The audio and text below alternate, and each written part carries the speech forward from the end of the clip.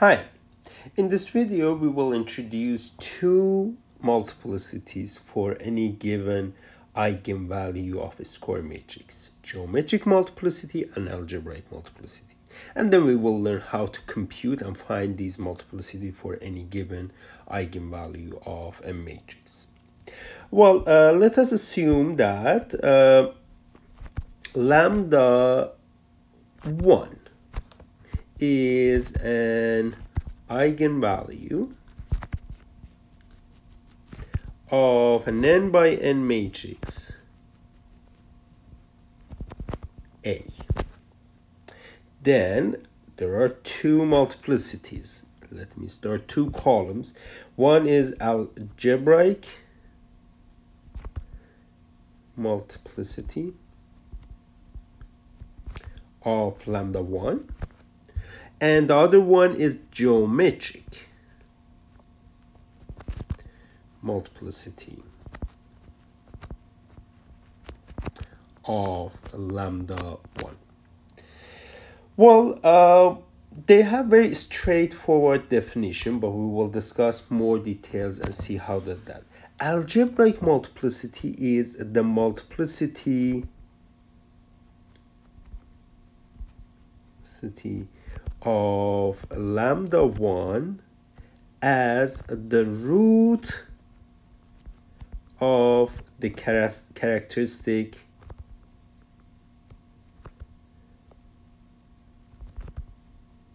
polynomial of A.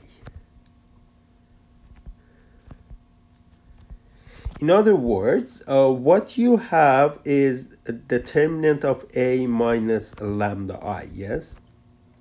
Since lambda 1 is an eigenvalue of this polynomial, we know that it is going to have an eigenvalue of the form lambda 1 minus lambda. Okay? Then you put all other factors of that form, lambda 1 minus lambda or lambda minus lambda 1, both of them is the same thing. So you put all of them together, it will have a power n1.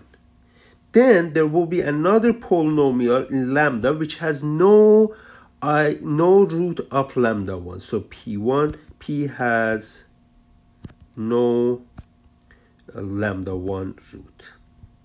We can always do this. It can be lambda 1 minus lambda to the power 1 or 2 or 3. And that is what we call it. So N1 is the algebraic multiplicity of lambda 1. So we have to find a characteristic polynomial and then find the multiplicity of lambda 1 in that characteristic polynomial. Let me push these ones a little bit here. And then that multiplicity is what we have as algebraic multiplicity. How about geometric multiplicity? This again has an easy definition. This is basically dimension of the eigenspace for lambda 1. In other words, you have to find all eigenvectors. So find the eigenvectors of a lambda 1 corresponding to lambda 1. Means that what? Means that you solve A minus lambda 1 I 0 and find a basis for the null space. Okay, so find a basis for null space of this guy here. Yeah. So when you have all those basis for that, then the number of the element in that basis that is equal to the null dimension of the null space, which is the eigenspace of lambda 1. So dimension of E lambda 1 is equal to number of vectors in the basis, or in a basis of for null space of A minus lambda 1 I 0. Well, right away you may ask, okay, these are two multiplicities. Are they going to be equal, or what is the relation between these two? Let's do in some examples. You will see that no, they are not required to be the same for matrices. So the example we have is, okay, 1 2 by 2 matrix. Okay, first thing is that let's find eigenvalues of this guy. So determinant of 1 minus 1 0 1 2 A minus lambda minus lambda minus lambda. So here this will be 1 minus lambda and 2 minus lambda. Set it equal to 0. You see that lambda is equal to 1 and lambda is equal to 2. Two eigenvalues. So eigenvalue lambda equal to 1. Then you look at the characteristic polynomial. This is characteristic polynomial of that matrix. The power of the factor 1 minus lambda, or lambda minus 1, both of them are the same thing. Here is 1, so has algebraic multiplicity equal to 1. So the algebraic multiplicity of lambda equal to 1, eigenvalue 1, is 1. How about eigenvalue lambda is equal to 2? Well, it has also algebraic multiplicity of, you see, the power is 1. The multiplicity of root 2 in the characteristic polynomial is the algebraic multiplicity. How about geometric multiplicity? Okay, lambda is equal to 1. We have to solve, this is the coefficient matrix of that homogeneous system. Solve this guy. Well, let me just make this 1 1 0 0. Well, you can interchange R1 R2. What you will get 1 1 0 0 0 0. And from there you see that the second variable, which is y, is going to be free variable, and then x plus y is equal to 0, which means that this is equal to minus y. That's t. Okay, this means what? This means that all the solutions are going to be of the form minus t, and that is that everything is multiple of -1 and 1. It means that the basis -1, this vector is a basis for E of 1, eigenspace 1. How many vectors it has? It has only 1. So that means that the dimension of E1 is 1. As a result, the geometric multiplicity of of lambda equal to 1, of lambda equal to 1 is equal to dimension of E1 is 1. So in this case, yes, both of the algebraic and geometric multiplicities are 1. And you can show, this is an example or an exercise for you, show that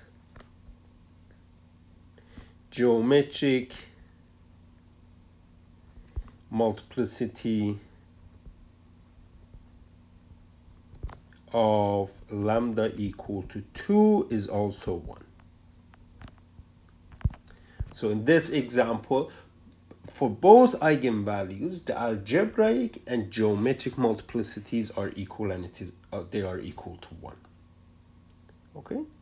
But this is not always true. For example, in this matrix, actually we did find the characteristic polynomial of this guy in another video, and it is equal to minus 1 plus lambda squared, lambda minus 5. That is, you can check the other video, that this is the characteristic polynomial of this matrix, and from there you see that lambda is equal to 1 and lambda equal to negative 1 and lambda equal to 5 are two eigenvalues. The multiplicity of lambda equal to negative 1 is 2. So this means that algebraic multiplicity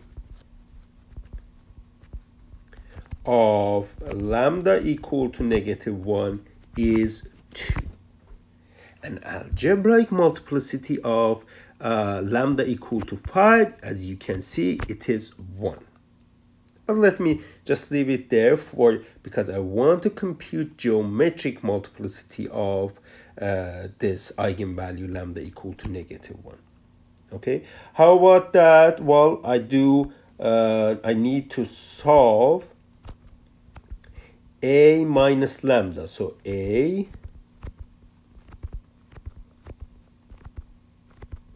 minus lambda I. So here is negative 1, and negative 1. This gives us 2, 2, 0, and from there we get 4, 4, 0, and for this one is 4, 5, and 0. Okay, what I'm doing, I'm trying to find a basis for E of negative 1, eigenspace of eigenvalue negative 1. From there, well, we can easily get rid of this guy and this guy by R2 minus 2R1 and R3 minus 2R1. This is 2, 2, 0, 0. This will be 0, 0, 0, 0. This will be 0, 1, 0, 0. Well, interchange row 1 and row 2 and row 3, and that will give you 2, 2, 0, 0, 0, 1, 0, 0, 0, 0, 0, 0, which is row echelon form. From there, you right away notice that the column 3, which is for Z, has no variable. So it is free variable, sorry. It has no leading entry. For Y, we have this one, Y is equal to 0. And for X, this is 2X plus 2Y is equal to 0.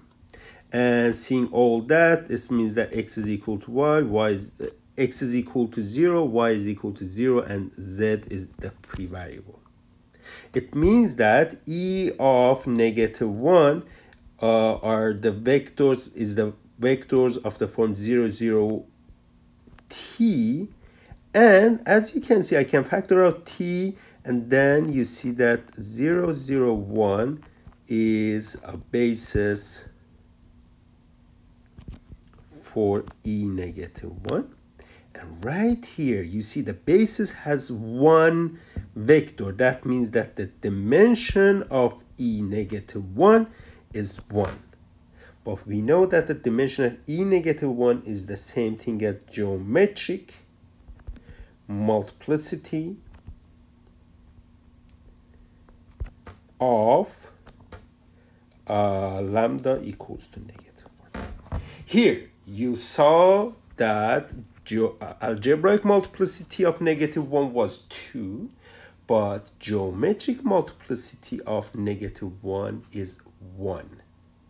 And this is an example that shows that the algebraic and geometric multiplicities of an eigenvalue need not to be the same.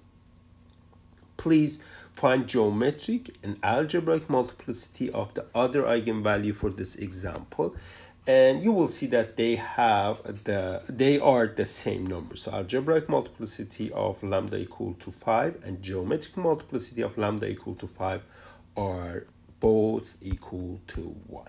Okay, So you have to know what is the definition of algebraic and geometric multiplicities, and you have to be able to compute those multiplicities.